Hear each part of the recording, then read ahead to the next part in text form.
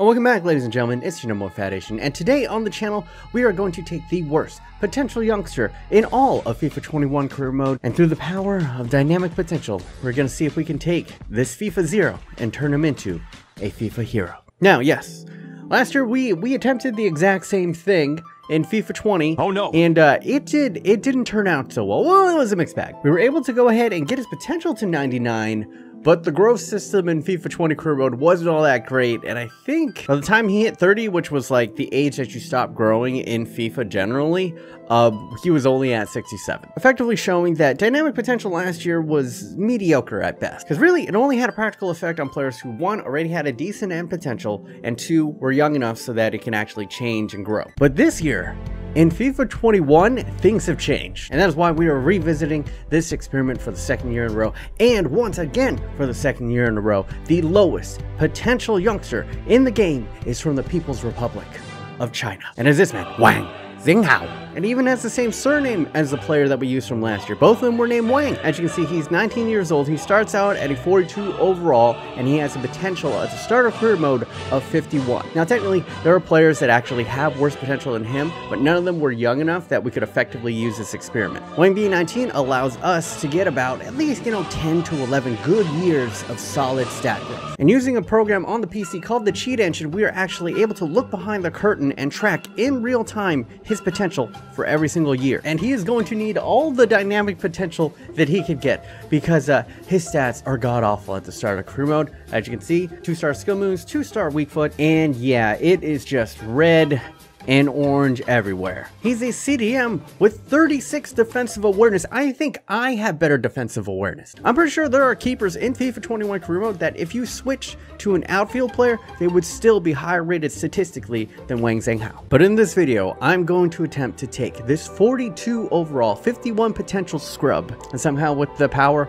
of dynamic potential, get him up close. I would say if I can get him to 90 overall by the time he stops growing, I might have to change the channel to career mode god. And now I ask you guys, leave a comment down below. What is your prediction? What rating do you think I can get this Wang up to by the end of career mode? But for the second year in a row, I ask myself, when everyone had given up on this Wang, when his team had given up on him, when FIFA had given up on him, when even his grandma had given up, I, the Fat Asian, will turn this little Wang into the ultimate Wang. And if you too believe in the ultimate Wang, go ahead, smush your hard erect nipples to the like button right now. Subscribe if you are new. Now, as you can see, I have set up this team to go ahead and ensure the optimal conditions to grow this little turd into a gold nugget. I have kept him in the Chinese Super League. He is on Guangzhou Evergrande, which is the highest rated team in the CSL. And you can see that I have surrounded this little Wang with the best high potential youngsters in FIFA 21 career. This not only ensures that they'll basically be dominating and winning the Chinese Super League every single year, but since all these guys are young as well, they will be growing up and growing old alongside the little Wang. If you want to see a list of all the best young high potential youngsters in the game, I actually did a video on that just not too long ago. Leave that up in the iThings as well as a link at the end of the video, but please save that for later. Let's move on. Another change I did is I made the little Wang into a CDM. Originally he was a center back, so technically this is a little bit of a cheat, but I have not altered anything else about him. The only reason why I moved him to CDM is if I kept him at center back, it would be hard for him to get playtime. I feel like they would definitely just rotate him in, and him being 47, he was never going to get any playtime in the Civic. So as you can see, he is the only CDM on the roster, and none of the cams or the center mids have the ability to play CDM. And by making it so that all the formations that the CPU can play have a CDM and only one CDM in it, it should ensure that he's going to get the maximum amount of playtime. And playtime seems to have a way bigger effect on players' growth and development, even more so than in any FIFA past. Now, as you can see, we're on January 1st of 2020. Technically, this is the start of career mode in the Chinese Super League. And to further ensure that he's going to grow year on year, I will manually take control of the little Wang in one game per season. I turned all my sliders all the way up, and I'm going to score 25 goals and get 10 assists. A decent season statistically for a striker, let alone a CDM. And then after that, usually I would just sim the rest of the season. But something weird happened in FIFA 21. As you can see, we now sit on November 1st, near the end of our first in Guangzhou, of course, on top of the standings. And as you can see here, as compared to Trent Alexander-Arnold, who has made 36 appearances for the club, we're pretty much done with the season, and Wang Xinghao, in his first campaign, has appeared in 0. Despite him being the only CDM on this team and us constantly running a formation that demands a CDM, FIFA has changed. They have saw it fit to make the AI a lot more flexible in their simming, and they have refused to play a 42, well now 43, overall at CDM at all this season, to which I say, how dare you, EA? Fix your game.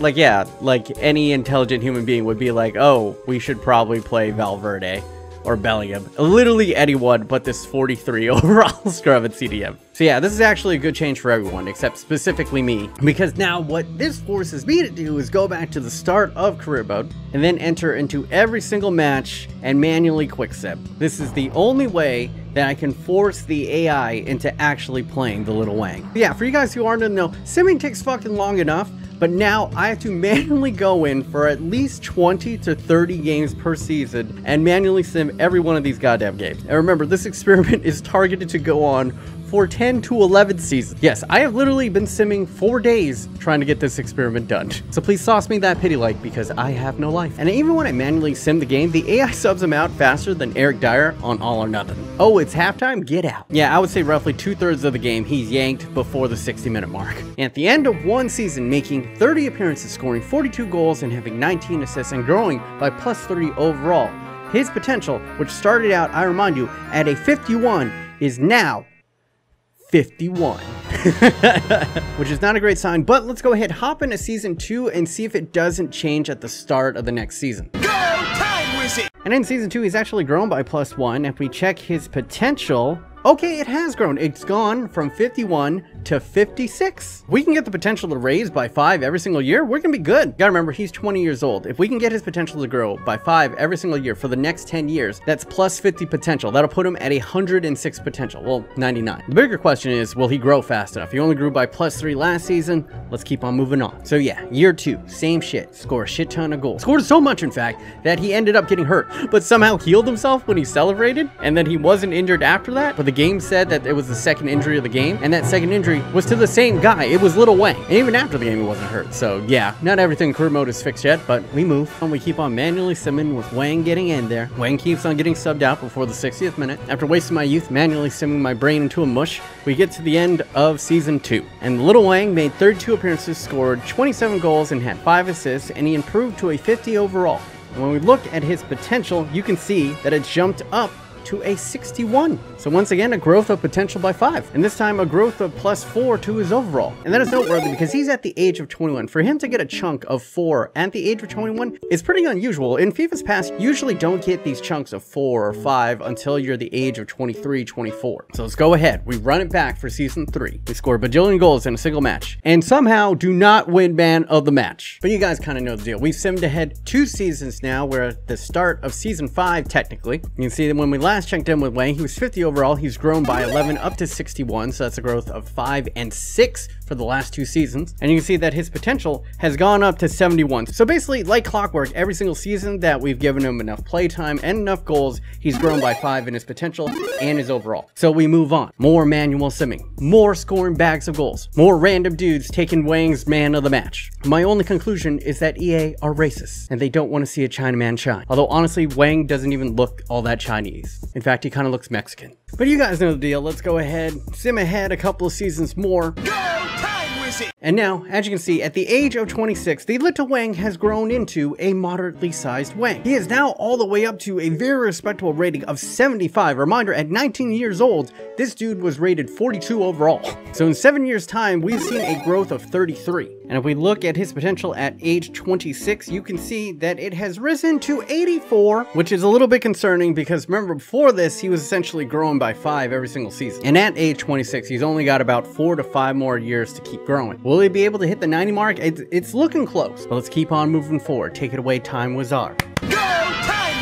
Now, the next season probably saw the most change come to the Little Wang. Up until this point, I had not used any development plans. Everyone on the squad was balanced, which is good early on because generally all of his stats suck. But now that he was up into the 70s, I went ahead and I switched it into deep lying playmaker, and the results were dramatic. after a single year of simming, he grew by +7. He went from a 76 to an 83, and above that, I didn't manually do this. His skill moves all of a sudden jumped from 2-star skill moves to 5-star, I believe in a single season. For you guys who are unfamiliar, development plans are something new added into career mode this year, which essentially allows you to do what chemistry styles did in FIFA Ultimate Team, allowing you to mold and shape this player into the type of player that you want. And Deep Lying Playmaker drastically raised all of his passing stats and his dribbling stats, which were complete shit, because you gotta remember, he started out at a 4-2 overall center back. So it goes to say, if I had been using these development plans maybe from the beginning, he might even be higher. But I'm 8 seasons into this of manually simming game after game after game. I have 1 brain cell left. I'm not going back.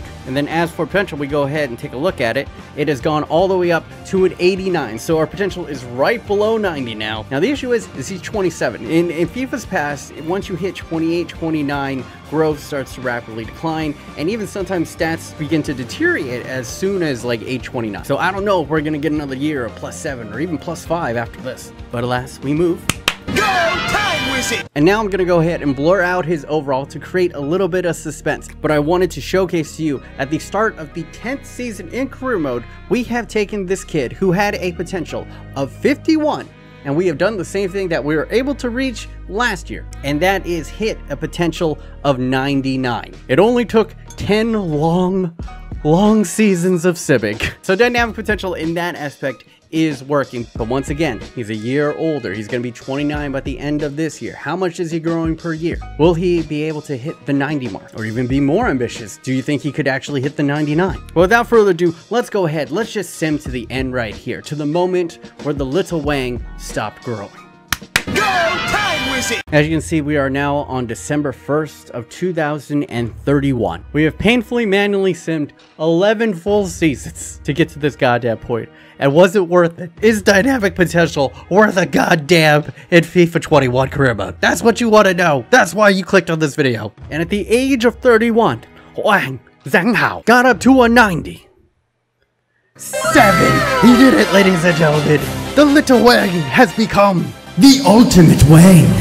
It took a hell of a long time. 11 seasons. I don't know any of you people who were playing career mode for 11 seasons. But if you did, you could take the worst youngster in the game, 42 overall, and grow him by a massive 55 overall points. Raised his potential from 51 to 99. And you gotta remember, he started out life as a center back. And if you want to compare and contrast, take a look at these stats, man. First thing off the bat, I never specified to train him in either skill moves or weak foot. I'm guessing it was part of some of the development plans that I put him through. And I switched it up. After Deep Lying Playmaker, I went defensive midfielder, I did a season with Anchorman, and then I did another season with ball-winning midfielder. Alright, I see how I got it now. If we go into development plans, if you assign him to Anchorman, you're going to see that that green little line is next to weak foot. It's at that line right now because he's at the max of 5-star. But if he wasn't, it'd have like an arrow above it. And honestly, I don't think I had him on Anchorman for more than a season, which means you can get 5-star, 5-star in 2 seasons with almost any player. And just comparing his stats from the start of career mode to where he is now is simply outrageous. He went from 49 sprint speed to 95 sprint speed, 55 strength to 98 strength. He went from a ball control of 30 to 95, a growth of 65. And I think the most dramatic was his long passing was at 25 and it got all the way up to a 94, a growth of 69. Nice. He has 98 short pass and he started life as a center back. This 41 overall Chinaman with 51 potential has now ended his career with a higher short pass rating than Iniesta in any iteration of FIFA. At the start of career mode, his value was 90,000, not 900,000, 90,000. And as you see, at the age of 31, his value is $187 million. That is an increase of over 200,000%. And surely this has to be a FIFA world record. That is right. This fat Asian owns a world record in something. This is why I went to college. Now here's the big question that I'm going to ask you guys right now, and I want to hear your guys' opinion in the comment section, and that is this a good thing? Is dynamic potential actually a little bit too strong? Because I've already seen a couple of people say like, oh yeah, this breaks immersion, EA messed up. But for me, I think Yeah, generally it's a net positive. You gotta remember, only a few FIFAs ago in career mode, it was very easy to just stunt the physical growth of players. Like sometimes sprint speed or stamina would just never grow. So I am always going to side on too much growth versus too little. Yes, it is hyper effective. It's actually pretty ridiculous that we took this guy and turned him into a 97 overall. But you gotta remember that this uber dramatic growth only really affects your starting 11. Even your substitutes and reserves don't really grow all that much. And remember that dynamic potential only affects your team. So none of the CPU teams that you're gonna be running up against are gonna have like these monster 99 teams. And there's a very simple fix if you don't want just like a random low potential player to get super high, and that is don't play them. It's as easy as that. If you don't want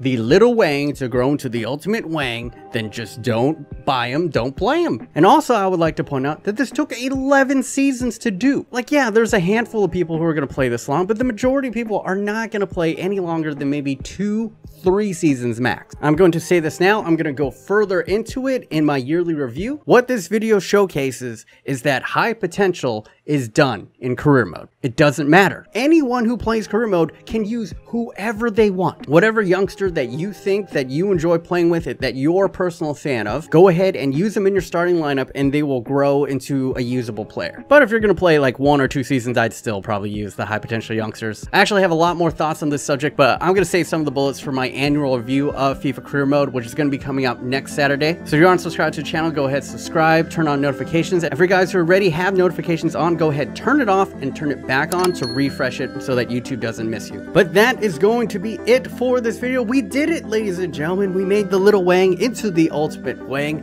Thank you guys for watching. Thank you to all of my patrons who are keeping the lights on right now and keeping this fat Asian alive during the pandemic. You are literally saving a life. If you would like to go ahead and join the $1 Army, go ahead and click on the eye thingies over here. If you want to check out the best young high potential players that are now useless in career mode, go ahead and click over here. Dixie Poos, you want to check out something completely different, go ahead and click over here. But until next time, guys, stay safe and stay thick.